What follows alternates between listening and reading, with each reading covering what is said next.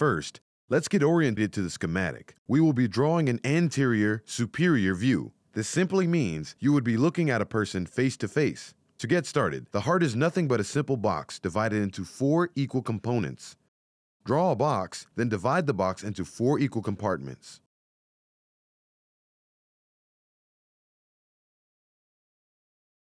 Second, in the left-hand corner of the page, place the word right, and on the right-hand side of the page, place the word left. This will be contralateral to your position and allows you to view the person's right and left side of the heart as if you were looking at them face to face.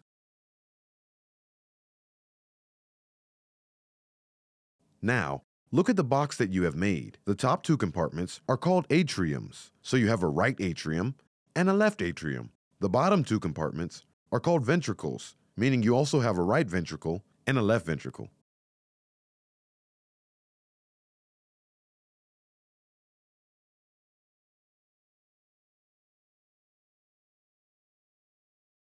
The heart's left atrium receives oxygenated blood that has passed through the lungs via the pulmonary veins. Blood is then pushed through the left atrium into the left ventricle. Blood leaves the left ventricle via the aorta. The oxygenated blood is then delivered to the body tissues for metabolism.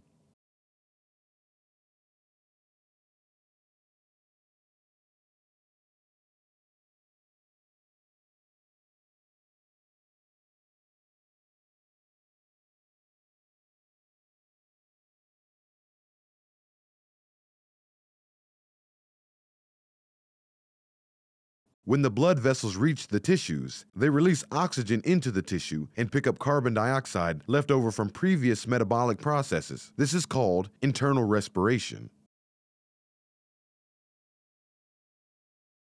Next, the deoxygenated blood with high levels of carbon dioxide travels back into the heart from the body tissue. The blood from the lower extremities enter into the inferior vena cava, and blood from the upper extremities enters into the superior vena cava. Both of the structures are veins. The blood from the superior and inferior vena cava empties into the right atrium. Blood from the right atrium flows into the right ventricle and then flows into the pulmonary trunk.